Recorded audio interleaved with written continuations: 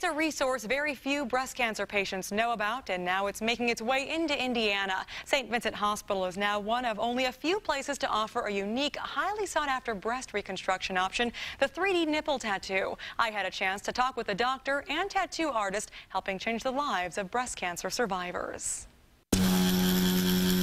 Everybody has a different journey as they travel down this pathway. My experience with most of the patients that we see, they don't feel complete until this is done.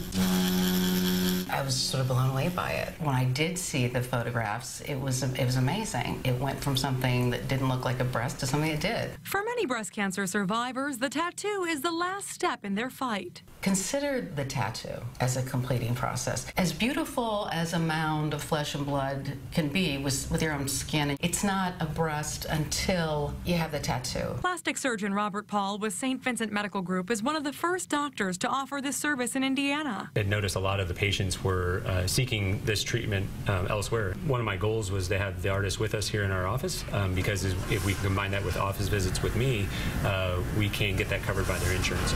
It's actually very fast. They're usually in and out in probably 30 minutes. They can choose the size of the areola, the size of the nipple, the color, what color they want, what size they want, where they want them, and we make them as symmetrical as possible, and they have a 3D realistic effect to them.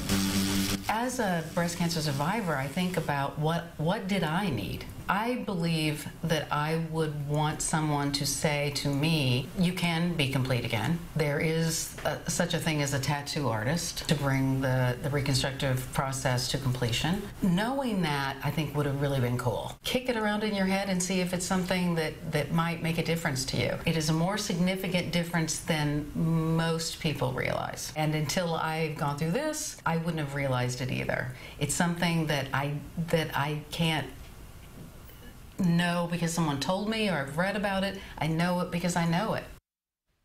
St. Vincent launched this new breast reconstruction service September of this year.